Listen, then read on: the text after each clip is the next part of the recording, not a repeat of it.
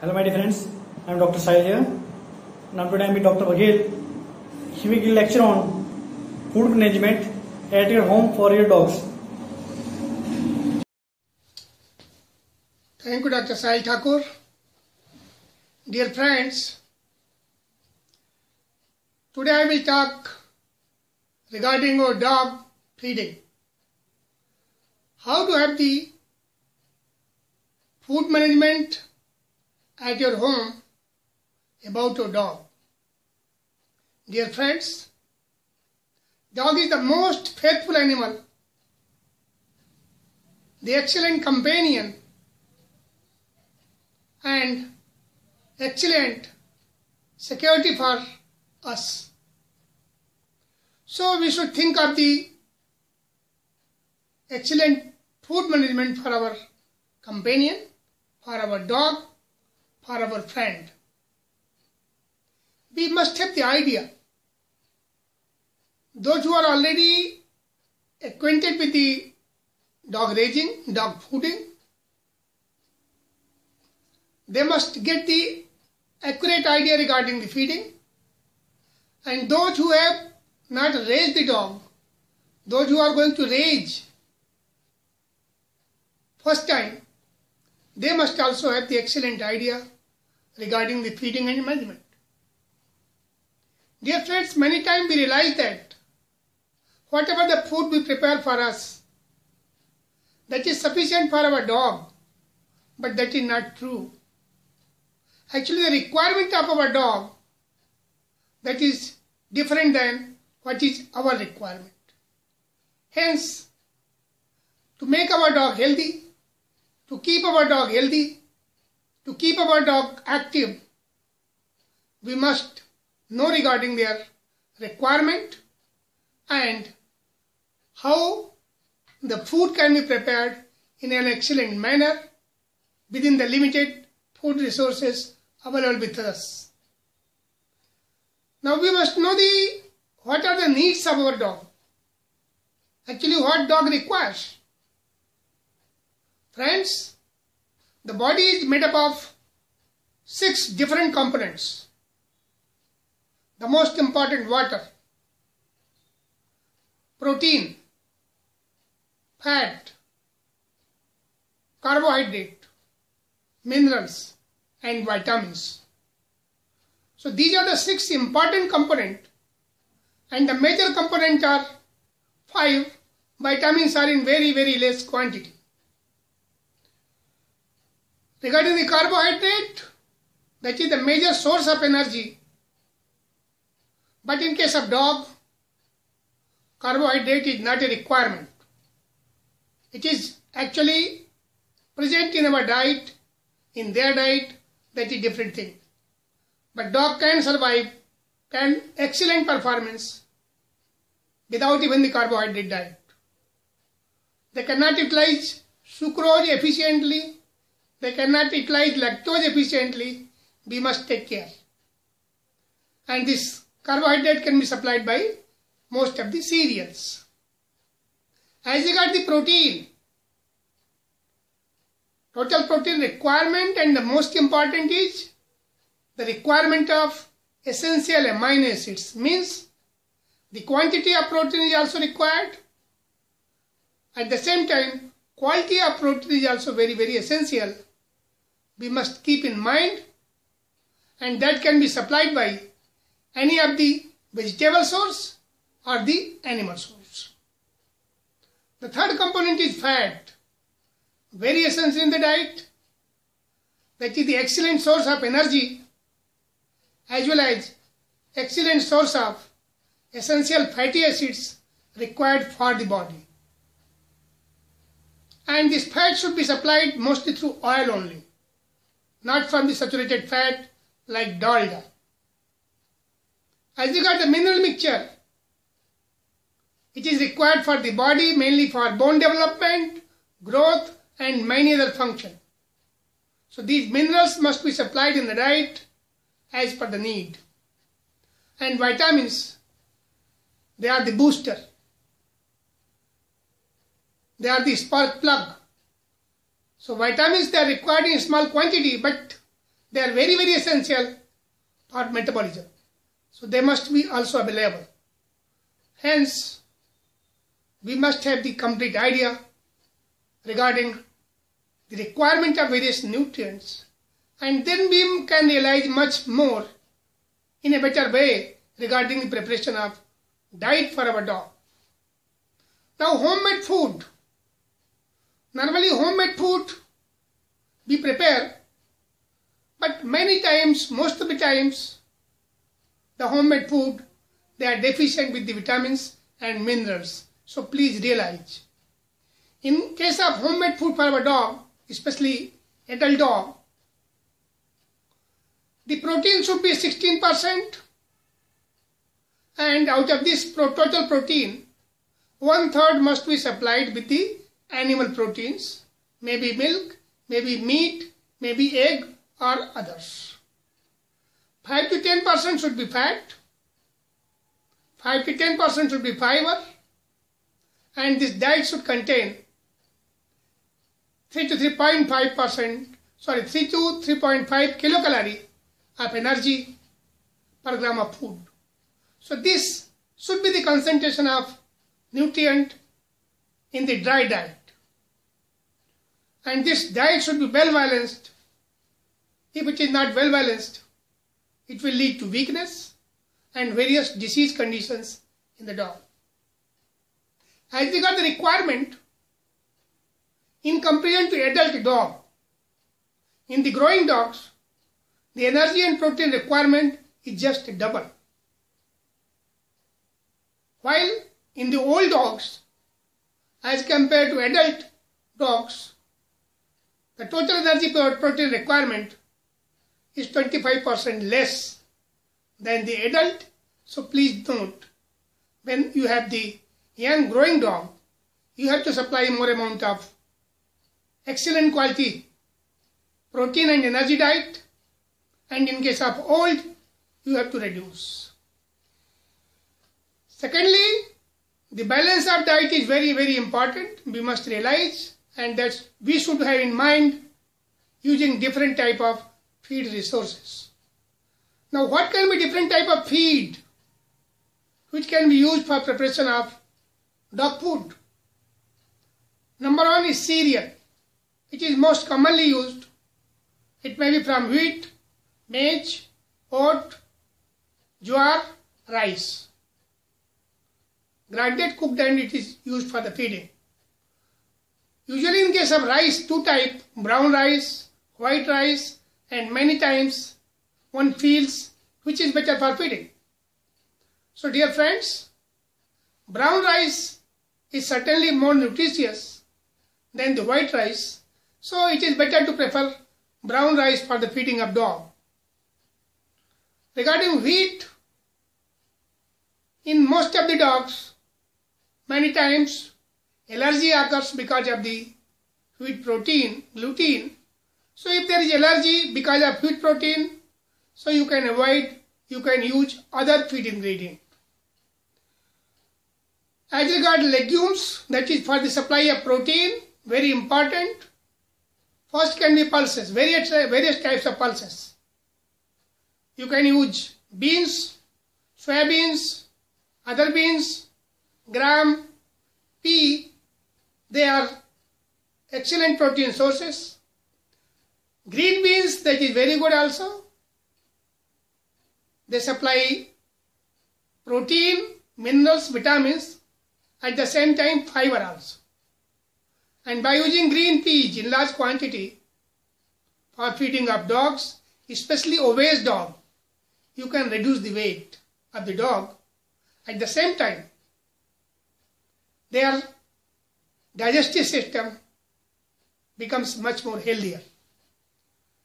Now, as regards the milk and milk products, anytime you can use these products, curd, paneer, skimmed milk, they all can be used for the feeding. But friends, the milk utilization is poor in case of dog, lactose utilization is poor, and better than milk is curd. So curd is excellent feed for the dog. It is very rich in probiotic, and that improves the health of the gastrointestinal tract of the dog, and at the same time that boosts the immunity of the dog. So feeding of curd is much more advised. Then paneer source. The excellent source of protein is paneer. From milk protein, very good, no problem. Paneer can be also available from either soybean or groundnut. They can also be used for the feeding of the dog. If there are allergic conditions, then you have to take care. Regarding tubers,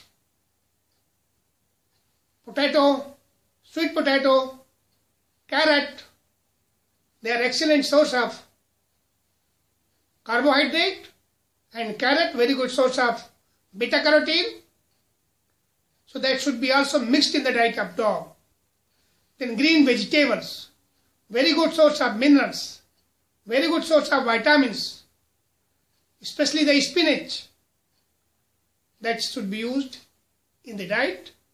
But try to avoid large quantity of use of green vegetables, because they will increase the stool of the dog, and that will cause flatulence also. So large quantity of green vegetables should be avoided. As regards the meat, excellent quality of protein, vitamins, minerals, and this can be from chicken meat or from large animal meat or the entrails of the animals, that is mostly the intestine, properly cleaning of the intestine, then mincing, then cooking. Different organs of the animals, internal organs, that is the kidney, the liver, the heart, very much liked by the dog.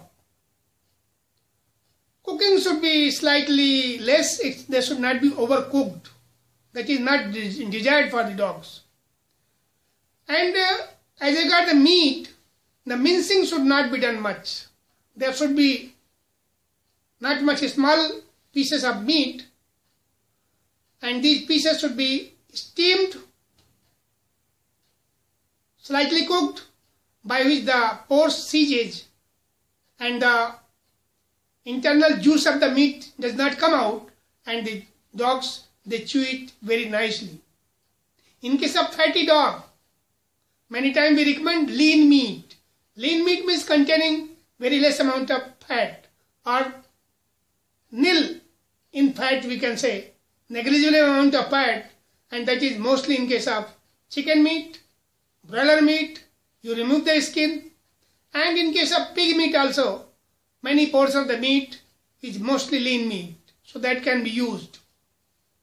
Then sea fishes, they are the excellent source of fat, good quality fat, that is the omega fatty acid. Omega-3 fatty acid, very very important for the body and for the cell health, for the immunity. So we should use sea fishes or any type of fishes for the feeding of dogs, but we must avoid the skeleton portion of the fishes. We must give meat portion of the fish to the dogs. Eggs, they are the excellent source of protein and fat both. Raw eggs should not be used for feeding. It is the habit of some of the owners to give raw egg. So please avoid no feeding of raw egg. If you are feeding raw egg, that will cause certainly deficiency of vitamin B biotin. So that should be avoided. As regards the fruit is concerned, we can give banana, mango, apple, orange for feeding of the dogs.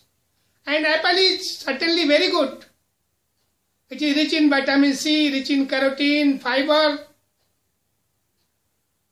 So along with the other fruits, depending on availability, you can use for the feeding. Apple seed should be avoided. It should not be used for feeding. Pineapple, the excellent choice of the dogs. They like it very nicely, and this is also a good source of potassium and calcium. Many times when we are going out, or sometimes special dishes, chicken rice diet for feeding up a dog. So chicken rice diet usually prepared by using 1 cup of meat, chicken meat, 2 cup of rice, but it is also deficient in minerals. So it should not be used oftenly. When you are using, you must try to supply vitamins and minerals. And there are many food items which should not be used for the feeding of dog.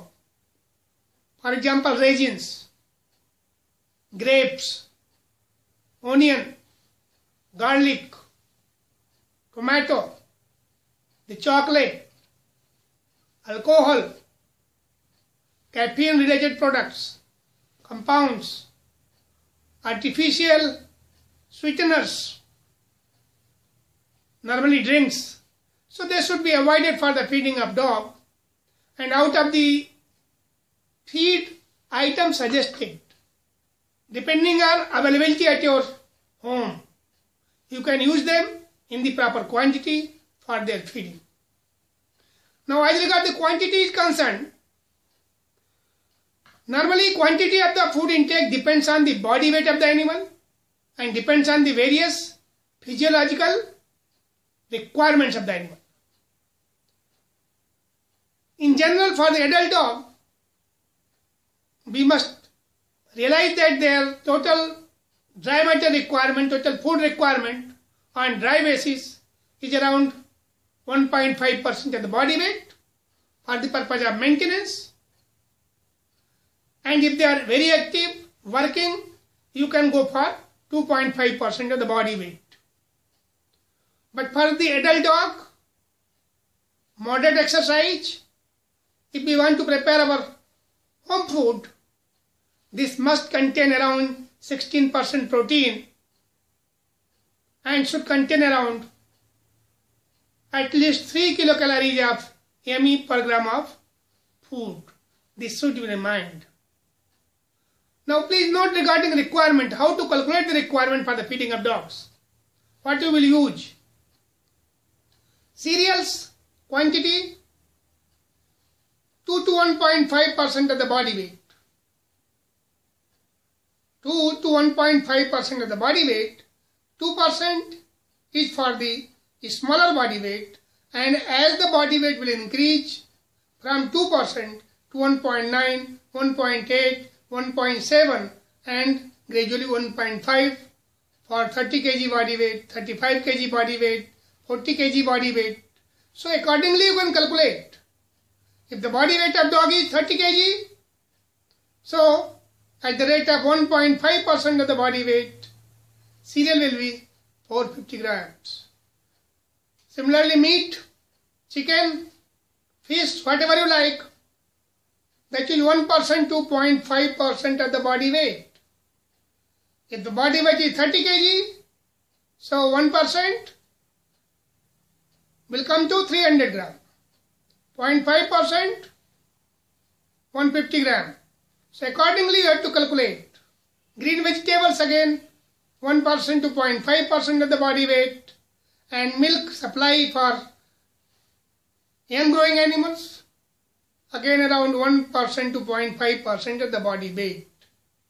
So accordingly you can calculate as per the body weight of the animal what will be the quantity of different food items. Cereals, meat, chicken, green vegetables, milk, all these items you can join together and you can supplement fruits, some amount of other items, and you can prepare very good quantity, very good quality of feed for your dog. Now 2 points you have to remember. If the meat and milk is not available, you can use 1 to 2 eggs per day per dog. That will satisfy the requirement. Secondly, There should be two times of meal for the dog. One should be the light meal or other should be the heavy meal. And mostly what we prefer, feeding of heavy meal at the evening time. That is better instead of giving heavy meal in the morning time. And the last point, when your dog comes after heavy exercise, after strenuous exercise, try to avoid the feeding of dog at least 1 hour. You can give water and then after 1 hour you can give food to the dog. So dear friends, depending on the ingredient available with you and whatever the quantity I have mentioned, accordingly you can prepare the feed, cook it. Not much cooking is required, at least half cooked feed, and that should be used for the feeding of your dog. Please assure, be assured, rest assured, your dog will be very, very healthy. Thank you very much.